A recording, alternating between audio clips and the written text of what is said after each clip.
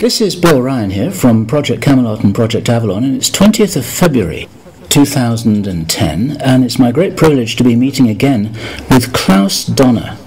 And in this video presentation, it's going to be an interview of the difference, because I'm going to do very little talking indeed, maybe none at all.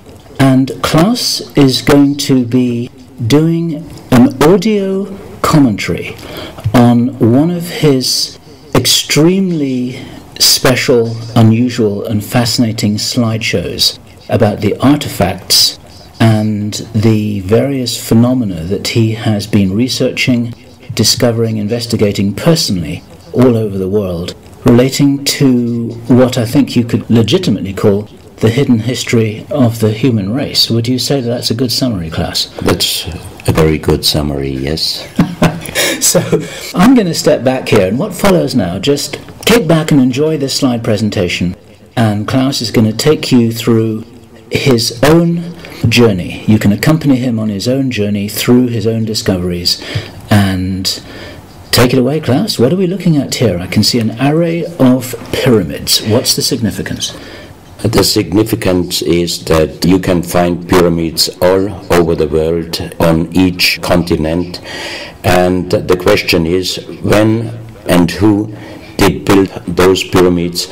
Why many of those pyramids all over the world are looking very, very similar? Another question is, did there really exist a global civilization? And I think many of our researchers are really telling us that once upon a long time a global civilization existed. But how many thousands of years ago, we don't know. Most of the audience of Project Camelot may know about the story of one stone pyramid building found in 1984, 25 meters under the sea level in Japan, on the island of Yonaguni, which is the southeast Japanese island belonging to the Ryukyu island group. And there is still a struggling of some international archaeologists who are saying that these monuments were done by nature. But my friend Professor Masaaki Kimura did several years since then researches not only on this monument, but also he found several others close by. On the right side down you have a model, and one thing nature is definitely not doing on top of two platforms of this monument. There is one huge stone turtle and one huge stone bird like an eagle. Nature is doing many things, but not such a precise, perfect monument, and the question is, where are all the stones? If nature would have done it broken down, where are those stones? There are also streets, and there was also found a stone stadium like a Roman Colosseum with stone seat rows and stone stairs. Nature is great, is doing many, many great things, but not such perfect buildings. Here you have the huge stone turtle, and you can see also how small is a diver against this big monument. Here you have one street with stairs going up. Here again a very close-up picture just to recognize the size of this huge monument. Here you can see some world maps. On the top, on the right side, you can see the Piri Reis map, which was used already long time before Christopher Columbus came to America. And you can see how perfect this map was already in the beginning of the 16th century, showing part of Europe, of Spain, Portugal, part of Western Africa, and also part of South America. We do not know until now who was able to make such a perfect map already centuries ago, and on the rest of the Piri Reis map, which we do not show on this picture, you can also see the Antarctic without ice. In 1956, researchers found out that the Earth under the ice mass at the Antarctic is exactly like the Piri Reis map was showing. So this Piri Reis map should be at least older than 10 to 12,000 years. But the next question would be, who was able to make such a wonderful world map? On the left side, on top, you see Atlantis, done by Athanasius Waldseemüller, and the map is the other way round. He did it the other way round, and you can see the continent between Europe, Africa, and also America. And you can see on the left side down different sides of a huge stone world map. This stone world map was found in 1984 while gold digging in Ecuador in an underground tunnel system with other 350 artifacts which do not really fit any known and existing South American pre-Columbian culture. On this stone map is a natural quartz line, a white one, and this is the front side of the world stone map, and you can see approximately in the Near East, close to Saudi Arabia, you can see an inlay as an eye. And from this eye to the right and to the left is a natural quartz line going on the right side over India, Thailand, and also there is a long island on the right side, which Professor Kimura's research gave him the statement that from the northeast Japanese island until far down after Taiwan, once there existed a huge continent. But then this world map must be older than at least 10 to 12,000 years. And here is the back side, and you can see on the right side coming the quartz line passing in the Atlantic, a continent, Atlantis, which in our days does not exist anymore. Then the white line is crossing part of South America, and here you have a close-up, and you can exactly see the Bay of Guayaquil, an inlay going up to north, and a round inlay showing exactly the place where there were found those artifacts, and there is also the best quality water worldwide existing. Another very interesting artifact found on the same place in Ecuador is the so-called pyramid with the eye. The eye is an inlay. The stone is gray and white, and you have 13 steps, and it looks exactly like the pyramid with a shining eye on the $1 US. If you put this pyramid under black light, the eye is shining very strongly, and it looks really like an eye, but not real like a human eye. Here you have a close-up of the eye, and you can see the colors of the inlay. On the bottom of this pyramid, you have the inlay in little gold plates showing the Orion star constellation, and you have unknown writing. The translation of Professor Kurt Schildmann, who was the president of the German Linguistic Association, and he was perfect in more than 40 languages. He was able to translate this writing. He called it pre-Sanskrit because it is older than the oldest writing, and the translation of these 4 letters you can see here, his translation is "the Son of the Creator comes." As we found the same writing on stones in certain countries like Ecuador, Colombia, Illinois, United States, Clausel, France, Malta in the Mediterranean, Turkmenistan, Australia, and in southern Calabria, Italy, just a few years ago. Always there are stones and ceramics, terracotta with the same writing. That means this writing existed once worldwide, and that means there must have been a global civilization older than Sanskrit, older than 6,000 years. And Professor Schildmann also told me that this writing has a little similarity to the Indus writing and also to the Easter Island writing. And as he said, this is older than Sanskrit. He called this writing pre-Sanskrit. On this stone, you can see on the top the 2 eyes, And then you see the right hand holding the pyramid and putting the left hand on top of the pyramid. That means showing how to use this pyramid with the eye. On this stone you can see an encarving, sitting a man on a stone holding the pyramid exactly as it was shown on the artifact before. From his eyes are going rays out, and on the right side you see two bowed persons. On his head he has something like a small helmet, and from this helmet goes up like an antenna to a strange object over him. And here you have the photo of the discovered helmet. We could not yet make a metal research checking what kind of metal was used, but you can see in the center of the helmet that something is missing, and that might have been this kind of antenna which was shown on the artifact before. Another very strange finding from the same place is one big jade cup and 12 little jade cups.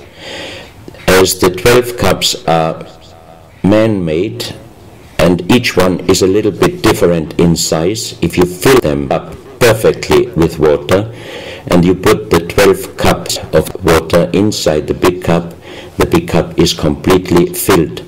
The next strange thing is that you can see on the little cups numbers which are looking like the Mayan numbers, but if you compare them with the Mayan numbers, you find out that there are some little differences.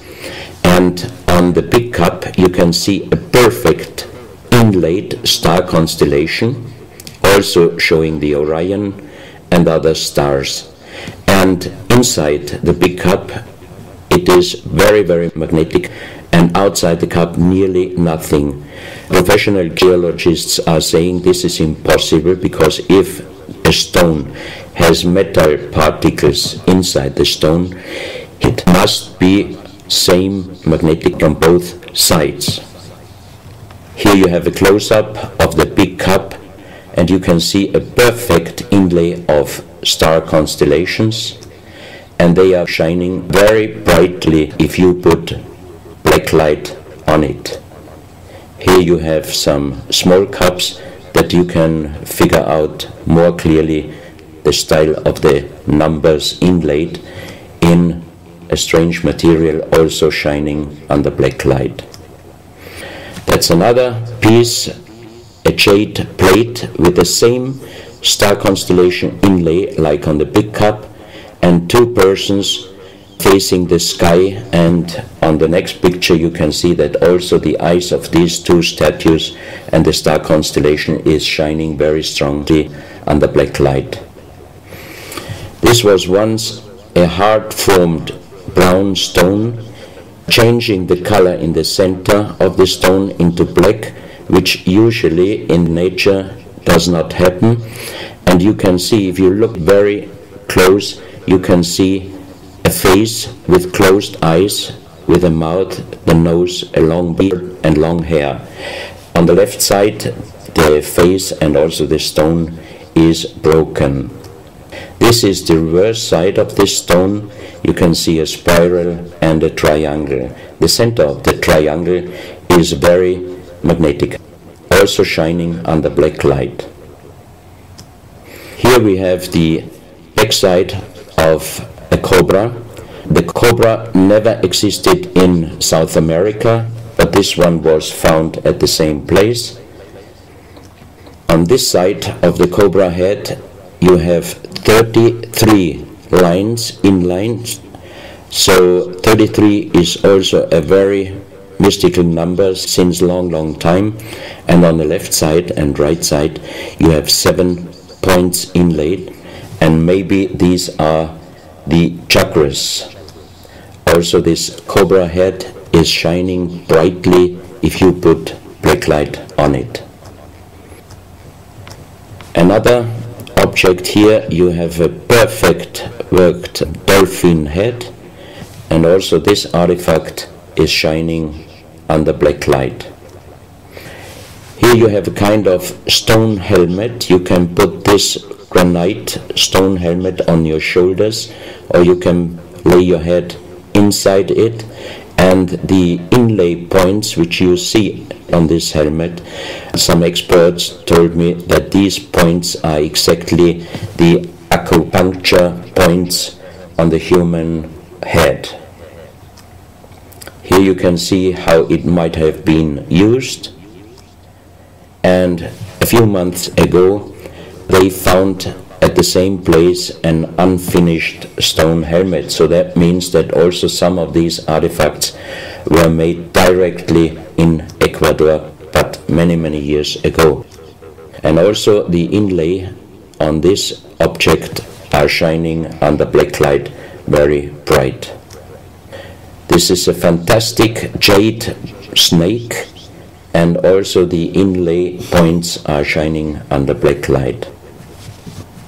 Here we have one artifact which is very perfectly carved on the back side, so that means it might have been used to put this artifact on the front of your forehead. You can see the two eyes inlaid, and on the reverse side you have the so-called third eye. Maybe this artifact was used for some ceremonies or for meditation. Here we have a jade plate with an inlay of a spiral, also shining brightly under black light. Another one, you can see 7 rings inlaid in the jade plate and also shining under black light. Maybe this also could be a presentation of the 7 chakras. Here is one of the ceramics found there.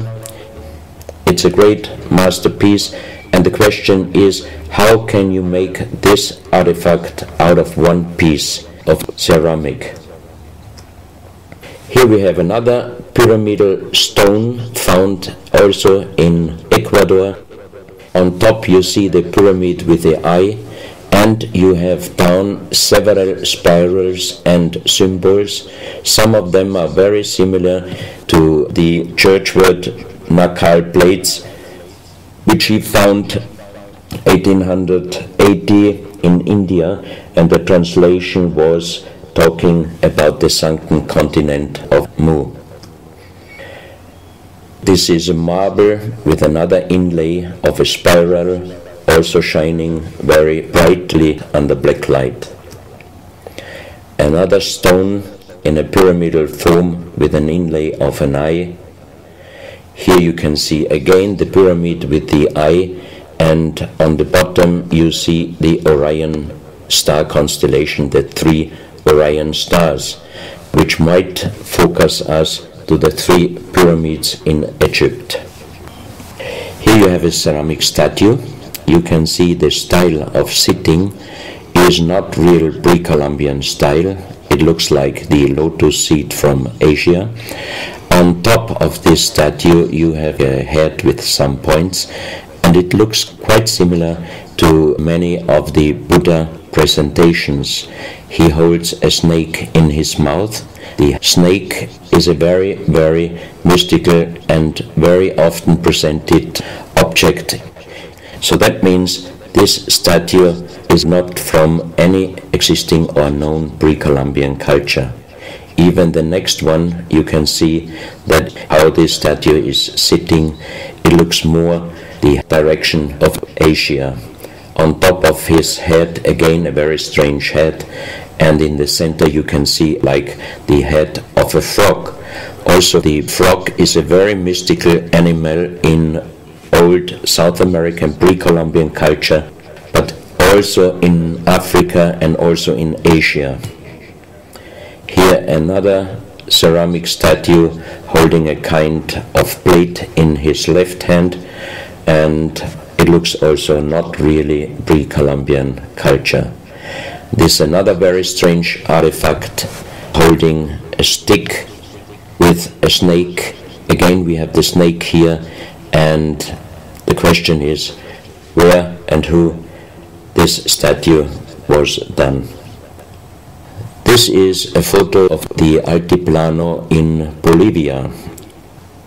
archaeologists and researchers found out that at least before 4,000 years there was happened a very big impact in Argentina, and the shock wave of this big impact destroyed many stone buildings in the Altiplano of Bolivia. You have here a picture of Puma Punku, a very strange place close to Tiahuanaco in Bolivia, and you see tons of stone plates with perfect work on it destroyed. Maybe this was the reaction to the big impact in Argentina.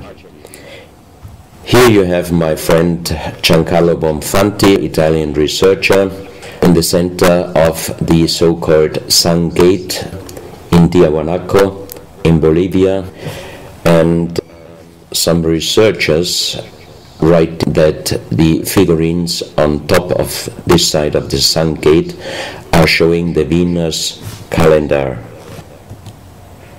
Here you have one of the big stone plates from Puma Punku, and you can see how perfect this stonework was done. And the question is, could you do such perfect work with simple tools? Close to this area, they found skeletons with a size of 2.6 meters. And the picture on the top shows you the skull of one of these skeletons, and it looks like it is deformed, but definitely these skulls are not deformed, they are natural style, like an egg. On this photo you see how strong the jaw of those skulls were. This is a front view, and the most interesting photo is this one, because you can see that the top of the skull does not have the three plates which we have as Homo sapiens, and that shows us that these skeletons are not Homo sapiens. What we might be able is doing a DNA check and an age dating on these skeletons, because we are very much wondering what kind of humans did exist long time ago and how long ago. On the next pictures I show you some artifacts found close by the real giants, and when I first time got this mask in my hands I tried to look through the two eyes. At that time I didn't know that they were belonging to 2.6 meter skeletons, and I was just wondering why did they make masks where you can only look out from one eye. But after knowing that those people were over 2.5 meters, I could imagine that their skull was of course bigger than our skull, and that's why these masks were for us oversized. That's another mask from Bolivia, another one with very wonderful encarving, many spirals and many symbols, which we also found in many other cultures. This is a very heavy stone figurine, and again here you can see on the top the head of a snake going down on his backside. This is the reverse side, you can see again the snake. So that means the snake must have been a very, very important animal in the past of our history. Here you can see a stone flute. The strange thing is that the vibration of the sound of these stone flutes is exactly the same as our brain waves. So that means maybe those flutes were used for meditation or for healing purposes.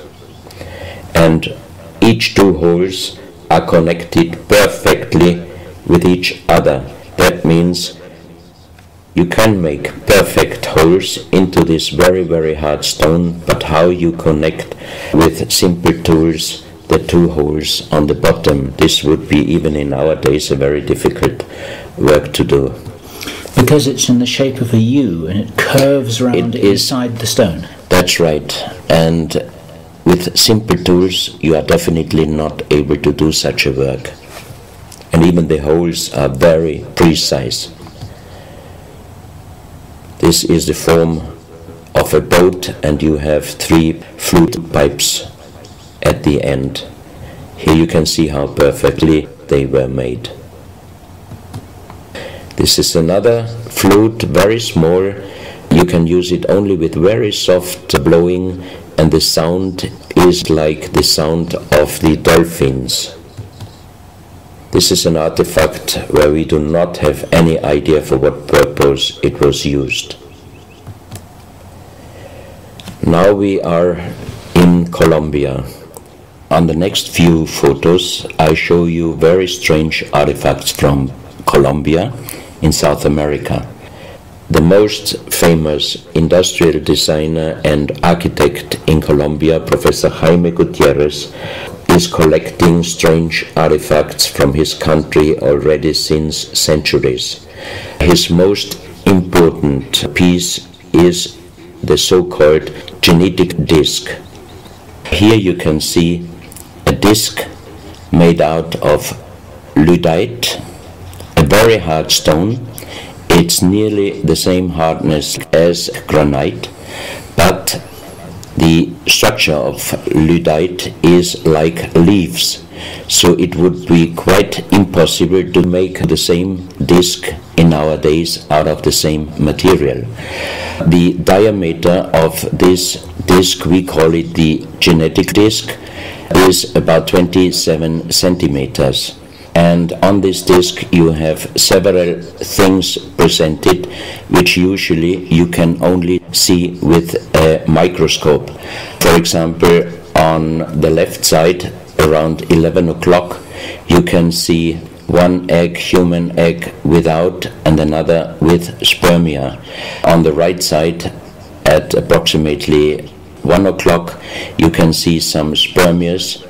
And then you have several very strange presentations which we could not explain.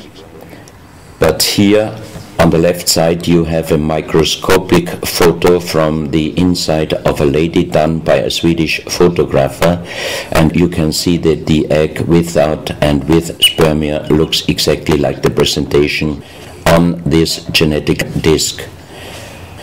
On the reverse side you have on top several presentations of fetus in different size, different age, ending up with looks like a little child.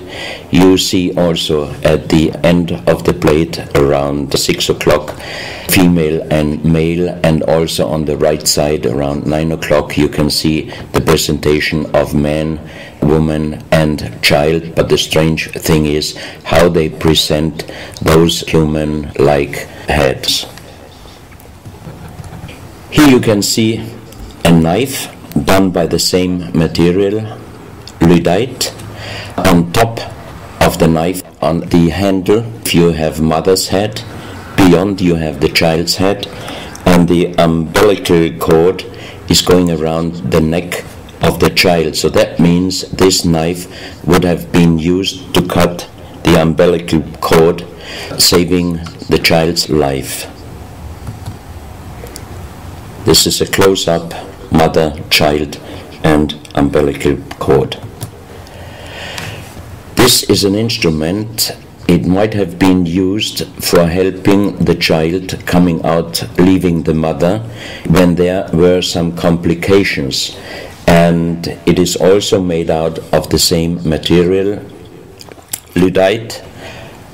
You have here the vagina and the child's head coming out, and on the reverse side you can put only your thumb inside. That means you can only use this instrument with your fingers, meaning you cannot use power. So that means it might be safer helping the child leaving the mother than our instruments we are using in our days, because sometimes the modern instruments, while being used, can damage the child's head. This, we think, is a medical instrument. It is also lyddite, and it's a perfect form. Another one, and these are other ones, they are very much smaller than shown on this photo. And when we did a material check in Vienna, the most expert worldwide checked those pieces. First of all, the material. Each one is done with lyddite, and the form itself, he checked them, and finally he said, I cannot tell you how they were done, who did they make, but the only thing I can definitely tell you, from the same material in our days, we cannot make the same instruments. So how old they are, we do not know, but as they were found in Colombia, and they do not fit any existing pre-Columbian culture, we must consider that those artifacts are at least older than 6,000 years. But we cannot explain what kind of technology they did use to be able to make such instruments and such tools made with lyddite. You can see each piece fits exactly every kind of hand, never mind how big the size of the hand was. Each instrument, each tool fits exactly each hand which was using those instruments. This face looks a little bit like the Maui, the big stone statues from Easter Island. Here you have a close-up. This, in joking, I call it the dentist chair. Perfectly done, but again, same material, lyddite. And the strange question is, why, if they could make such perfect figurines out of this very difficult material, why did they show the human face always with big round eyes and a little nose and a big mouth? There is no real explanation possible. This is again one piece from Colombia, lyddite. On the front side you see the mother holding the baby, and on the back side you see the man with armors, most probably for hunting. This stone figurine was found in Colombia. It looks exactly like the Maui statues from Easter Islands, but it is only about 30 centimeters in size. This is another masterpiece of stonework. You have on both sides presented one bird, but if you look at the front side, you can see that the two birds presenting a face, and on the left side, between the bird's head and the wings, you see again this unknown writing which we found on stones from all over the world. This is the mother holding a child, very strange face, and it's a kind of jade material. This is another stone from Colombia, showing an armadillo. On top of the armadillo you can see a strange face with long ear and two horns on top. On this artifact you can see a smiling face on top. You have two triangles on this side, and on the other side, on the right side, you have a face. Again, the animal face on the right side, and some unknown symbols. And on the bottom of this object you see an animal, looks like a crocodile. Now we are moving to Guinea, West Africa, very close to the border with Mali. They found on a huge granite mountain the half portrait of a lady done in granite stone, and the size of this statue from top of the head until the middle of the torso is exactly 150 meters. So this is a real big question. Who might have been able to do such a huge granite half portrait in a mountain at least 10 to 12,000 years ago? Because the Italian geologist Professor Pittoni was on the spot. He did these photos and he checked the earth on the bottom of this mountain, and his calculation was that this stone monument must have been done at least 10 to 12,000 years ago. But then we have the real big question: who could have been able to do such a big stone monument? Even in our days it would be impossible, or at least it would cost so much money that it would never be able to do. And if you look at the close-up of the face, some experts told me that this face definitely is not European, but also of course not black African. It must be either South American or Asian culture. But then again, we are at the point 10 to 12,000 years ago. It might be the civilization, the lost civilization from Atlantis. Close to this area in Sierra Leone, Professor Pittoni was in charge of diamond excavations. And as he heard in this area a legend about Allah was angry with some angels, and he put them into stone and throw them to the earth. He put the sky, also made it into stone and throw it to the earth, and he put the stars and throw them to the earth. The legend says that the sky you can see on this stone, they call them sky stones, sky blue stones found in this area under the earth. And we did research in Vienna. This is definitely artificial stone. It's not a natural stone, and all the material could be found, but the only thing they could not inform us is what kind of color did they use to get this real sky blue color. The stone figurines found from 20 meters down to even 50 meters. Professor Pittoni always took some organic material from the finding place, and the age dating of those stone artifacts are from 2,500 years up to the oldest one, 17,000 years. Here you have a granite stone, so-called nomoli, stone nomoli, with very nice encarving. Here you have a man sitting on an elephant, as there are also the legends of giants all over Africa. You know how big is an elephant. It's a wonderful stonework. It's very hard and very heavy.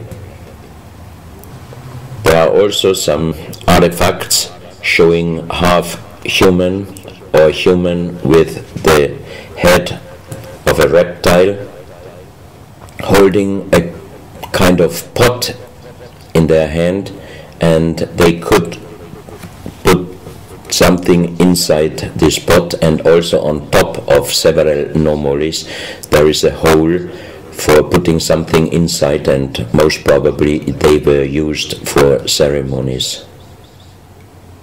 Here you have a kind of animal. It looks like a dinosaur, and when Professor Pittoni found this statue, it was making a strange noise. So he opened the statue, and they found inside the small black ball you can see on the bottom of the statue, and this was iron material. When we did the research on this artifact, and especially on this metal ball, next morning the professor called me and told me that somebody must have done a bad joke to me. I asked why. Because the result of the research was this metal material is chrome steel, and chrome steel was found first time at the beginning of the 20th century in Austria.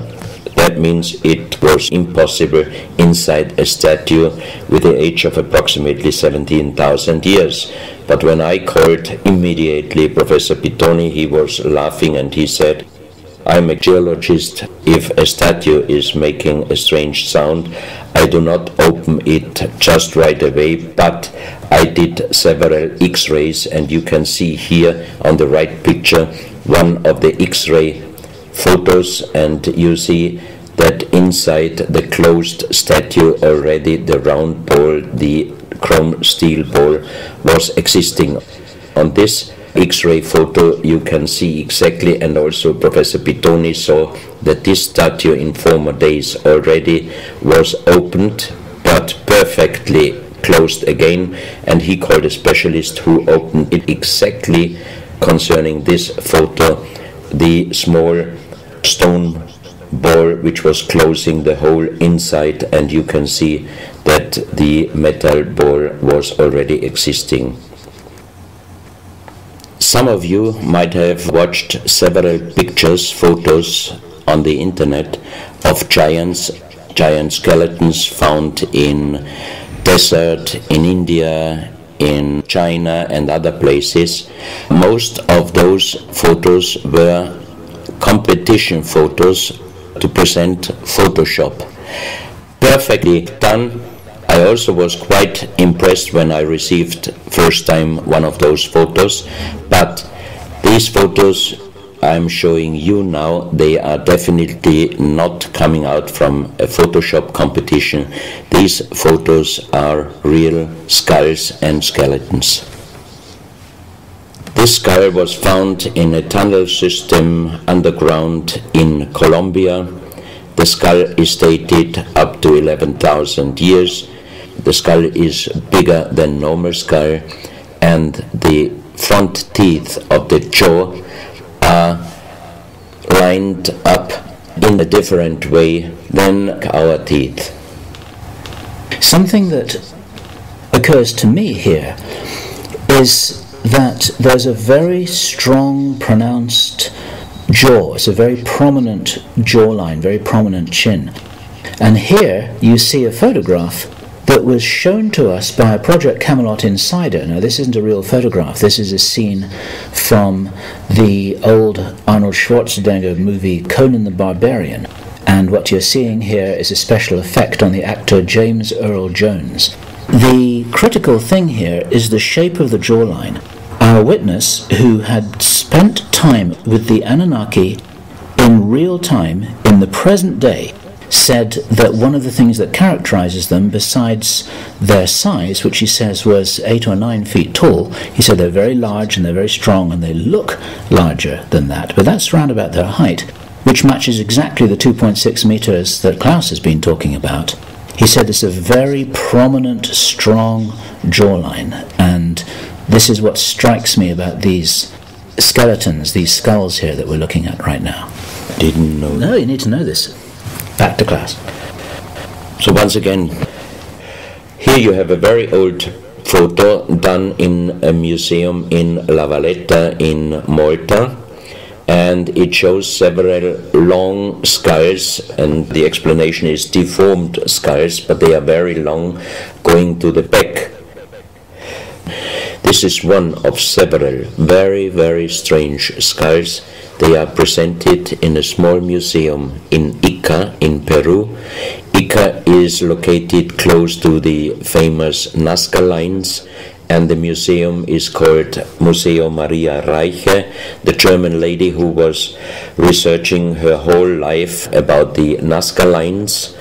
And in this museum you can see the most strange skulls I ever saw, all found in this area close to the Nazca lines. So the question is, what kind of humans were living there, and how did they get those skull forms?